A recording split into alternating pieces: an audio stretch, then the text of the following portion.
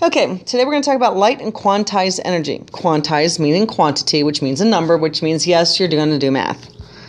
Okay, now let's talk about certain elements emit visible light when heated in a flame, which brings up the point that yes, you are going to be doing the flame test lab, which means yes, you're going to be able to put these elements in a flame. Yes, you get to play with fire and burn them. I know some of you boys are looking forward to this one.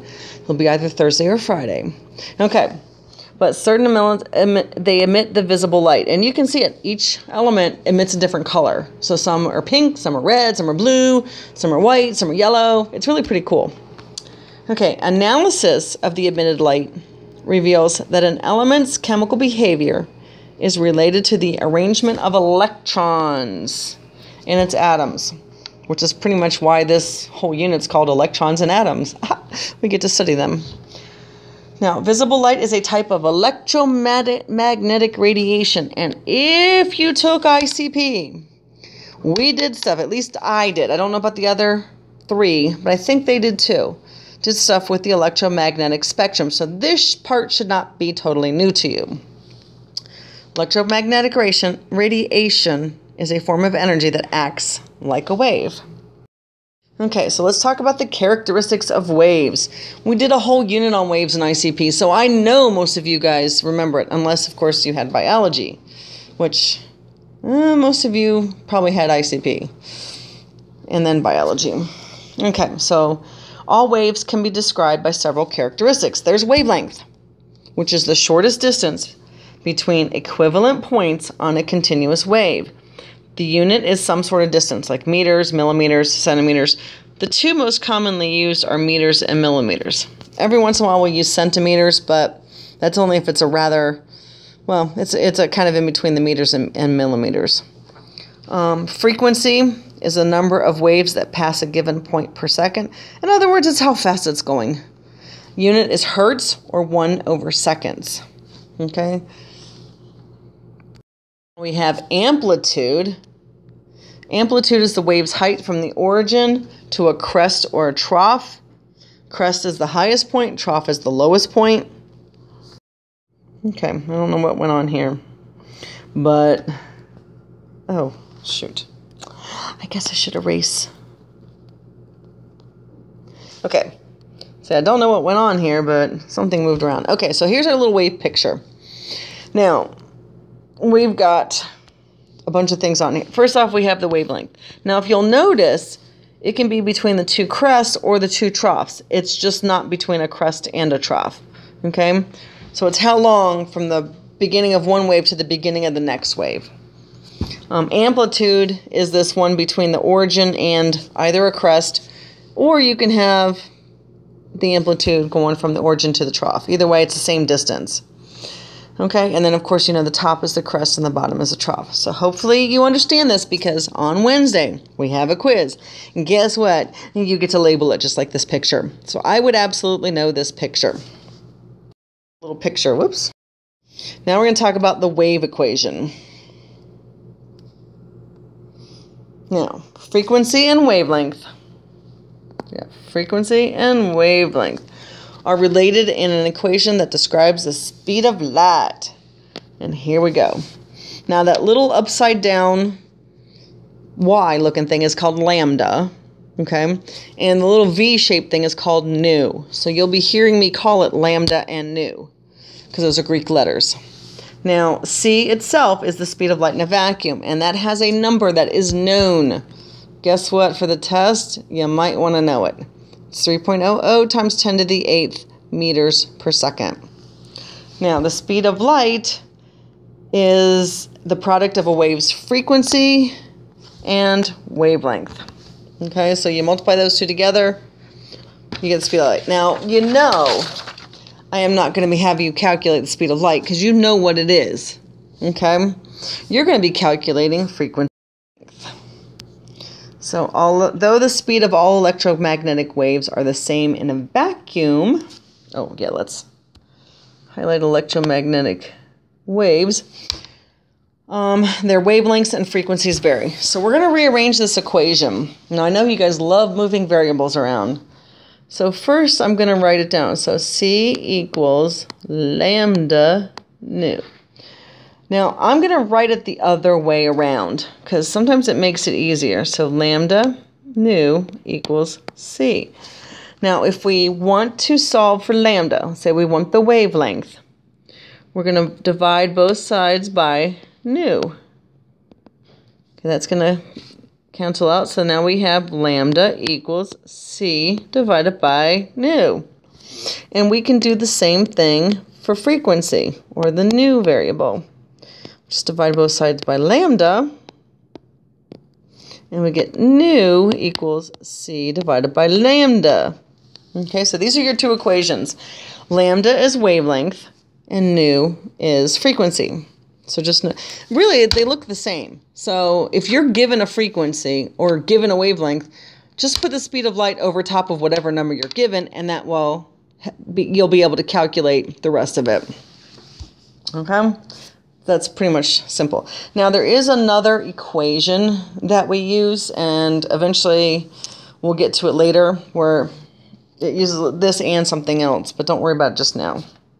Okay, so let's look at our little picture. Oh, I forgot. Yeah, well, because of these relationships, we can see that the lower the frequency of a wave, the longer the wavelength. And this picture shows you that. So if you look here,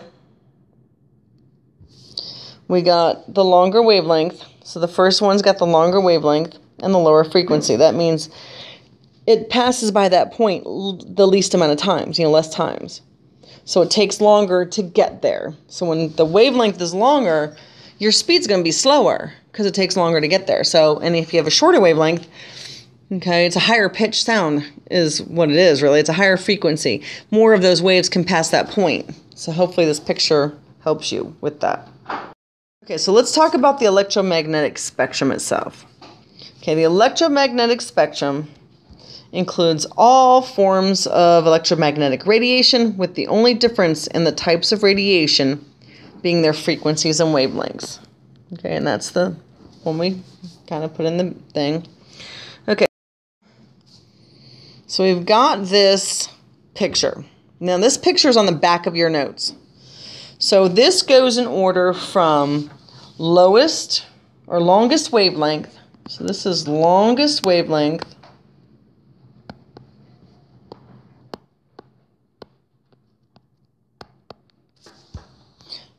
to all the way to the shortest wavelength.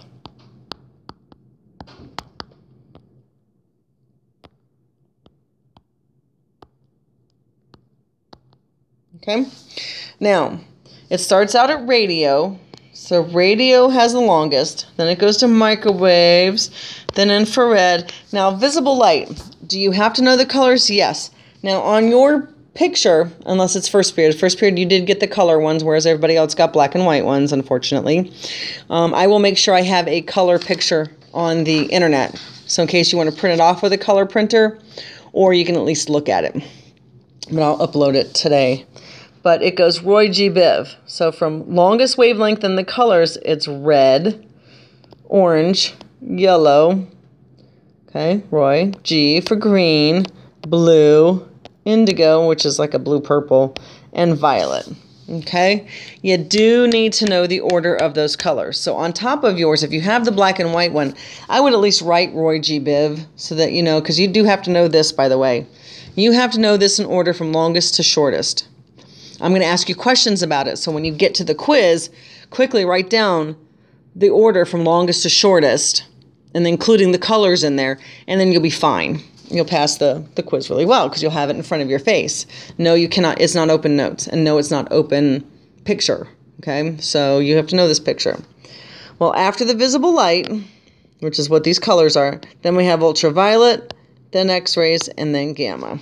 Okay? Now, radio waves have the longest wavelengths and the lowest frequencies. So it's the longest wavelengths and lowest frequencies, while gamma rays, or did I miss radio waves? Yeah. Gamma rays have the highest frequencies and the shortest wavelengths. Okay, so longer and slower radio waves, higher and faster gamma rays, which means gamma rays are they're the most hurtful. Radio waves, they don't hurt you at all. if it's lower than visible light, pretty much your skin can stop them and it's not harmful. Anything above visible light means your skin cannot stop it. Those rays can get into your body and can cause harm. So ultraviolet, X-rays, and gamma rays will definitely cause harm to you, whereas radio, microwave, and infrared do not. Okay? Now we can use our altered wave equations to calculate either the wavelength or the frequency of any, and we're talking any EM wave, electromagnetic wave. Okay? So let's try an example problem. So example number 1. Okay, so we have microwaves are used to cook food and transmit information. What is the wavelength of a microwave that has a frequency of 3.44 times 10 to the 9th hertz? Now, guys, hopefully you have the graphing calculators or the scientific calculators, because guess what? We get to do all kinds of math with scientific notation. Told you it would come back and haunt you. Okay, so first we're going to write our equation. We are looking for wavelength. So what is the wavelength? So I'm going to write my wavelength equation. And by the way, if you get these two variables, the nu and the lambda, mixed up, who cares? It says as long as you put c above, the speed of light above whatever number you're given, you're still going to come out with the right answer. So in this case, we're going to put 3.00 times 10 to the 8th meters per second. Please don't forget your units. And 3.44 times 10 to the 9th hertz. Oh yeah, that's a 9, by the way. Okay? This I need to see. If I don't see this, okay, I have to see this. And then you can write the answer. If I don't see that, you don't get the answer right. Now, when you do this in the calculator, you put parentheses around it. Okay, so to put in the calculator, you would write, oops. Yeah, here. It's going to screw everything up. So you're going to put parenthesis there and parenthesis there, and then the divided by parenthesis there and parenthesis there in the calculator. And it makes it so much easier because then you get your answer. Your calculator comes out with your answer at 8.72 times 10 to the minus 2 meters. Okay? How do I know it's meters? Right here. Okay? So because we're using the speed of light at 3.00 times 10 to the 8th meters per second, when we calculate wavelength, we'll always be calculating meters. Okay, now if we were to do the other one, which on your practice problems tonight, you actually have to calculate frequency, you should be given meters. If you are not, you do have to convert it to meters. Okay, so that's that. Let's talk about the particle nature of light. Okay, when objects are heated, they emit glowing light. So let's go ahead and do the heated. Come on. Now, German physicist Max Planck studied this phenomenon. His study led him to conclude that matter can gain or lose energy only in small specific amounts called quanta. And yes, I can't talk sometimes. Okay, a quantum is the minimum amount of energy that can be gained or lost by an atom. Okay? He went further and came up with an equation to calculate how much energy a quantum of light emitted has. And this is what he came up with. Okay, so H being Planck's constant. Okay. Frequency, of course, is nu. And Planck's constant, by the way, is this number. Will you ever have to memorize it? Probably not. I'll probably give that to you most of the time.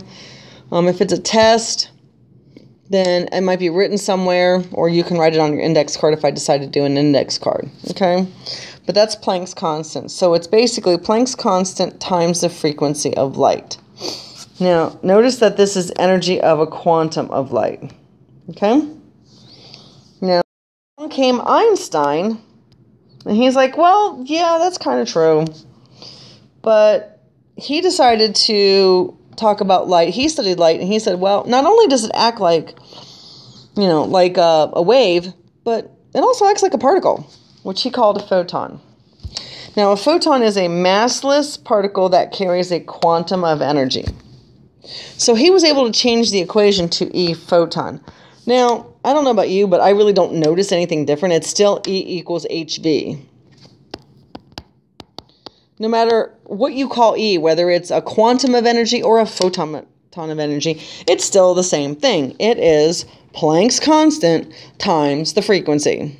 Okay, so that's mainly what you have to remember about all this. Let's try an example. Now, example 2 is, what is the energy? Okay, let's try the example. Example 2, what is the energy of a photon from the violet portion of the sun's light if it has a frequency of 7.230 times 10 to the 14th hertz? Okay, so we know the equation we're going to be using. Okay, it's going to be E equals hv. Now, h, of course, is Planck's constant, and that's known. So 626 times 10 to the minus.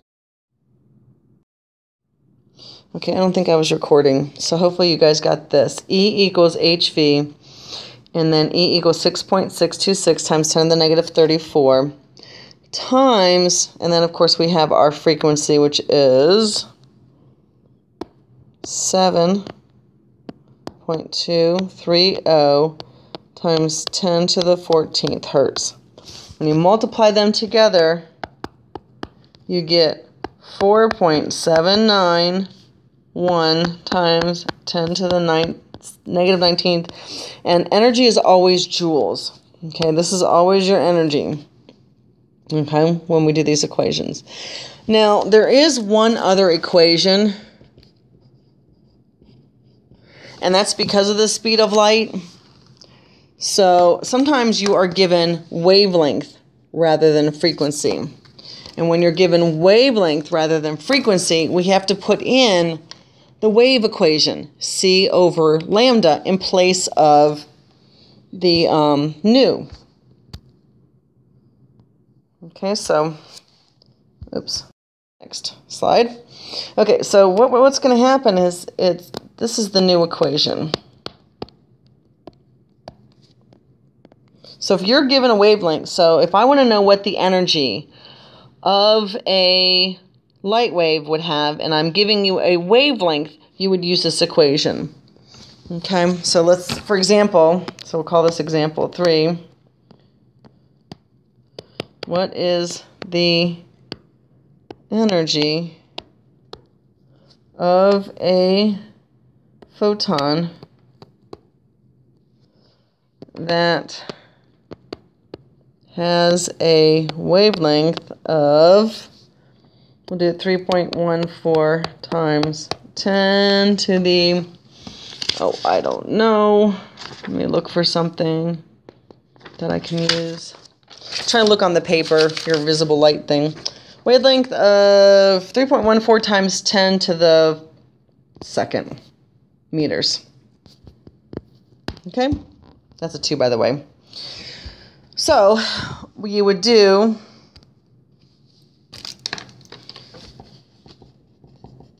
okay, my thing won't move. Come on, add another slide, please. Go. Okay, so now we're going to do E equals the 6.626 times 10 to the minus 34. Then we're going to do times 3.00 times 10 to the 8th, all divided by 3.14 times 10 to the second. Now, give me a second to do it on the calculator. And we get, the energy is 6.331 times 10 to the minus 28th joules. Okay, practice problems tonight. Practice problems. Your practice problems are from your packet, actually. Okay, I want you to do 3.7, 3.9, and 3.11. And we'll check them tomorrow. Thanks, bye.